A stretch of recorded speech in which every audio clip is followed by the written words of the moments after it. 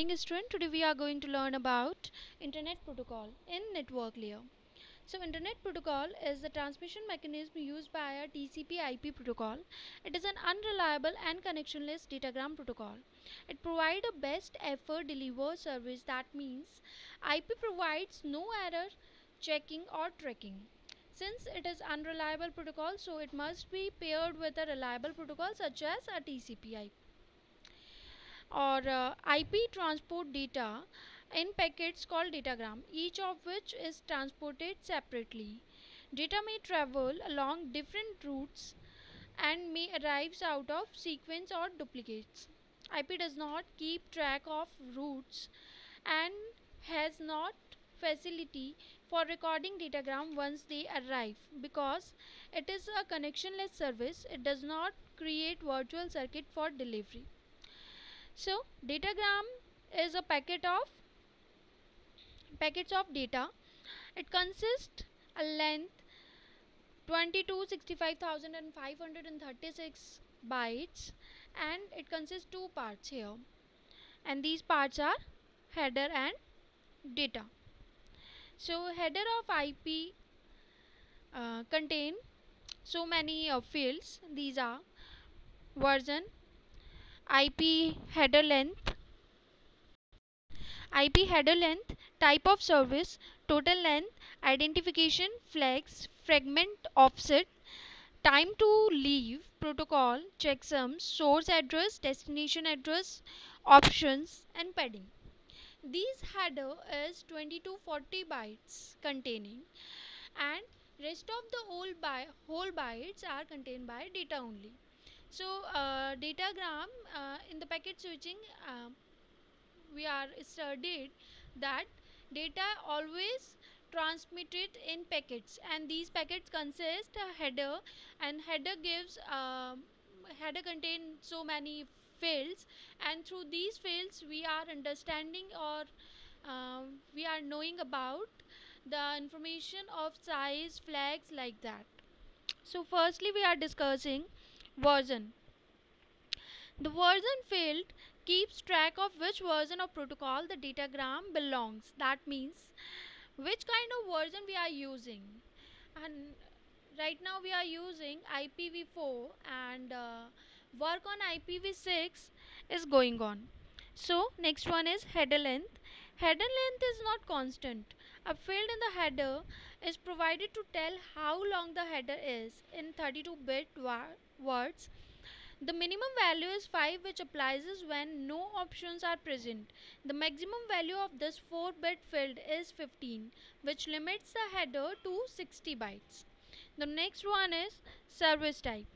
Service type. Service type. The service type field defines how the datagram should be handled. It includes bits that define the priority of datagram. It also contains bits that specify the type of service the sender desires, such as reliability or throughput, etc. Total length. Total length field includes everything in the datagram, both header and data. It defines the total length of the IP datagram. It is a 2-byte field, 16 bits, and can define up to 65,536 bytes.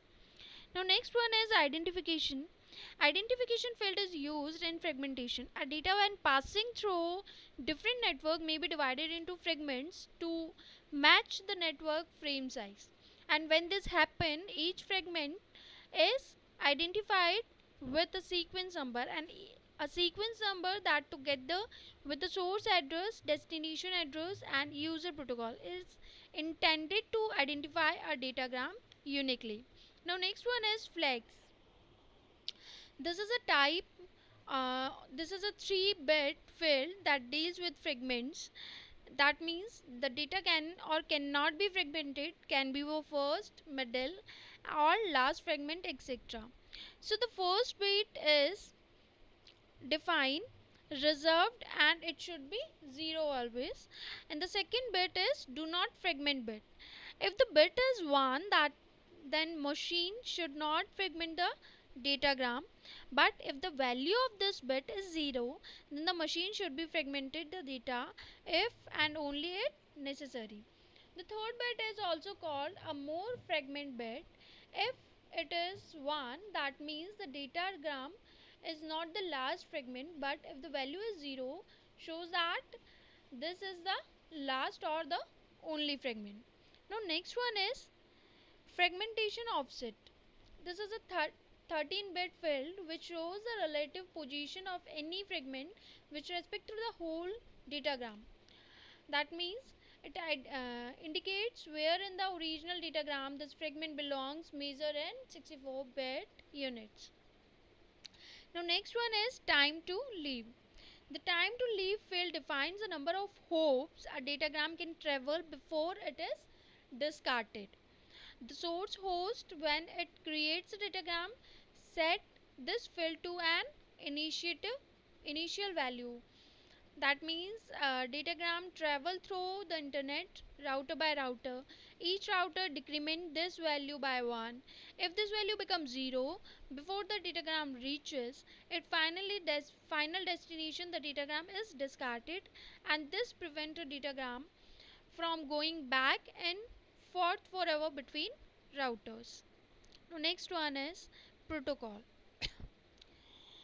So student, protocol fields define which upper layer protocol data are encapsulated in the datagram. For an example, like TCP is one possibility, but so are UDP and some others. Now next one is header checksum. The header checksum verifies the header only, since an error detecting code is applied to the header only, because some header fields may changes during transit, and this is revertified and recomputed at each router, and the checksum is formatted by taking the ones complement of the 16-bit ones complement and addition of all 16-bit words in the header. Now next one is source IP address. See, when we are transmitting a data packet, there is a sender and a receiver, or we can say there is a source and destination point. So a source also contain its IP address, and similarly a destination also contain its IP address. Fine. After this, options. The options are variable length. Each begins with a 1 byte code identifying the options. Some options are followed by a 1 byte option length field, and then one or more data byte. The option field is padded out to multiple of 4 bytes. Fine. After this, and last one is padding, used to ensure that the datagram header is a multiple of 13 bits in length. So these all are fields of header only, and these fields containing a relative information about the data, and a data packet is sent with this header from source to destination. I hope you are understanding well. Thank you.